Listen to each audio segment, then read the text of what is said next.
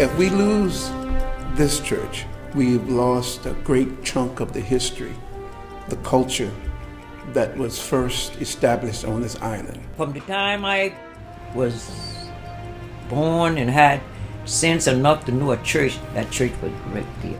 We travel to an island in South Carolina where a historical church of St. James Parish finds itself on the verge of being eliminated by the expansion of a nearby airport's runway being funded by the FAA.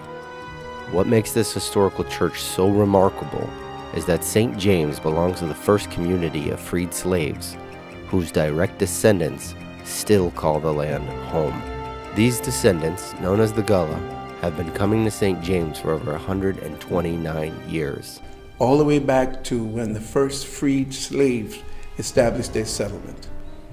That history goes all the way back to that particular time, and the descendants of those individuals are here. And all of their life, through all of the families and through all of the generations, they are here. And they will lose more than just the building. If they move that church, I mean, I don't know how I'll make it. Because the first thing, when I wake up in the morning, I look out and I see the church still standing there. I say, Lord, I say, thank you.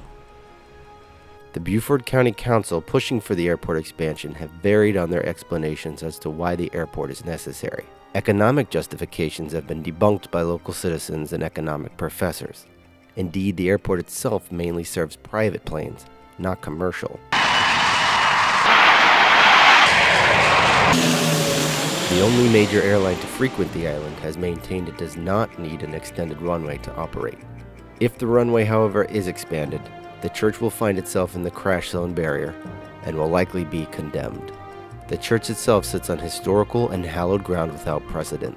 Recently, an excavation of where the runway would be expanded unearthed thousands of invaluable historical items. Yet none of them are as important to the Gullah people themselves as their actual church, St. James. This church has been a bastion for this community. Once this church is moved, this whole community is condemned. So I don't know why they want to move the church, you know. They got the plane over there, so then use what they have for what they need. We are hoping and praying, and we have faith in God that if we can get this on a scale where others see what we're going through, that someone out there will help us and do something to intervene in our situations. You know, we have the right liberty, pursuit of happiness, and the right to worship.